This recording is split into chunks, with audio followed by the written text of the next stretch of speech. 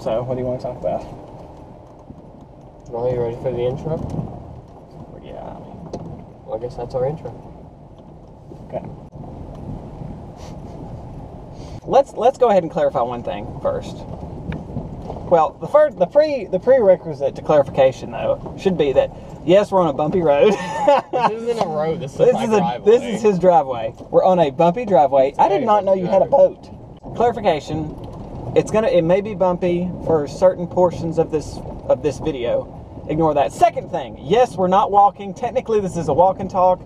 But if we were the Flintstones, this could be technically a walk and talk, but we're not. This is walk and talk, drive and talk edition. Yeah, drive, walk and talk. In planning this episode, Todd says something. I'm supposed to remind you about a pencil story. Yes, I have a pencil story. I'll get to that in a minute.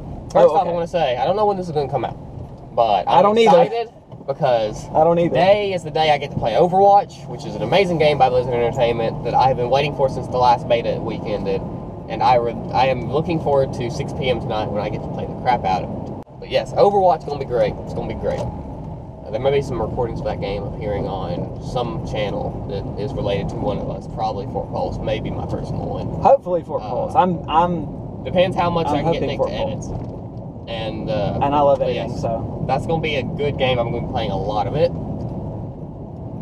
Pencil story though. Me and Nick were talking. I noticed in one of his glove compartment things that there's two pencils. I always keep extra pencils in my glove. One pencil has the clip broken, one pencil has the clip intact. I asked Nick, hey, we're waving at people.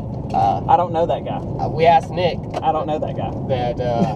Or we asked Nick, I asked Nick, which kind of person he is. Is it the type he leaves intact or breaks it? You're asking me. This is where you tell them the answer. Yes, I leave it intact. I don't like to mess it up. I hate messing it up. It is my goal to make pencils last as long as possible. I use mechanical pencils for this reason. So you remember that my pencil I used in high school for 3 years straight? Yes. 3 years straight, one pencil. And I retired that pencil after high school to start with a fresh pencil for college. This pencil made it almost 3 years. I lent it to someone like 2 weeks before finals. I didn't even lend it to him. I got up to do a presentation and they borrowed it from my seat. Without asking you? Yes. Which they said sorry and gave it back afterward. They really needed a pencil, and that's the only one they could find. Yeah. But what I'm annoyed about is when I got it back, there was a crack in the clip, and it was sort of bent, like they were like messing with it, like in the habit of breaking. And it broke about a week afterward. It was barely hanging on by a thread. Like I took care of that pencil, tried to not let it break, and it finally broke. And that made me so upset. Not like really upset, but just like, dang it, I was trying not to have that broken. And that's my pencil story. That's it. But you always want to keep the clip intact on pencils. If you break them, then you are wrong. So that's I thought there was going to be like a climax to that or something. Nope. Just a story. Like Thor comes down and says, "Do not break this pencil. That's a cat. Have it not be broken."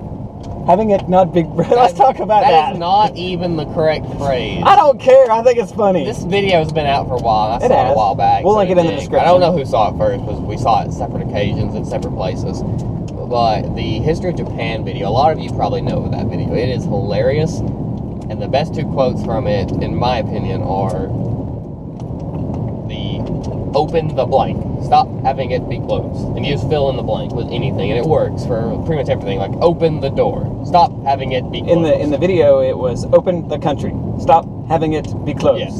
Talking about Japan. Yeah. And the other one that's really good is how about I do anyway, which is a great comeback anyway. Whenever someone tells you not to do something. Yeah. How about I do? And a lot of time there's like, what? Yeah. Then they get the video that's kind of squint at me like unapprovingly. It's like, really? You did that? You went there? Which is a common reaction because I tell puns a lot, so that's pretty much the reaction I get from puns. That video, for those that do not know, I'm a son of history. Not really. I am a historian. Actually, a historian in training. I'm in college to teach history at the secondary and maybe one day post-secondary levels, i.e. college. But that video, and we'll link it in somewhere, there'll be an annotation somewhere, or it'll be in the description, So look for it. That video is so accurate. I showed it to, and actually when I saw it, I was telling Todd this. I was in Asian history, a survey of Asian history, and I showed it to my Asian history professor. He loved it. He died laughing. He said, "I'm going to show this to my when we talk about Japan. I'm going to show this to my students." Because that also happens to be his area of expertise is Japanese history, and so he just loved it. He fell in love with it. But yeah, I thought it was fantastic. I thought number one, its historical foundation was just very, very accurate. There were some things a little off, but it was mostly accurate. And two, it was funny as crap. So, do you think we should talk about not where we're from, but what part of the country we're from? I mean, I really don't think that we've addressed that. I'm pretty sure we've said that we're in Alabama at some point. Really? I would have remembered that. I don't think we have. Well, if you didn't know already, we're from Alabama. Yeah, we're in Alabama. If you couldn't tell by our accents, we're from Alabama. Oh, no, not like Birmingham, Huntsville, or Mobile. Very unurban areas. Very unurban a word. I'm making it a word because I don't want to say the other word. I have issues, if I haven't addressed this by now, I have issues with the letter R sometimes. I had a speech impediment growing up, and I mostly got through it and can not be affected by it. Certain words, like the word, war, rural, I have to focus very hard to say those. Say rural again. No. Rural. I hate it that. It is a hard word to say for anybody. I hate that word in particular because it's two R's, but they're not connected to each other. Yeah. Oh, look, there's more people I know. Alrighty, ladies and gentlemen, so that I guess that concludes episode 2 of Walk and Talk / Drive and Talk edition. That's a person, yeah. So we will see you again, probably in the same car with the same clothes on the same exact day, just in a different episode. But in the meantime, guys, it is May 23rd.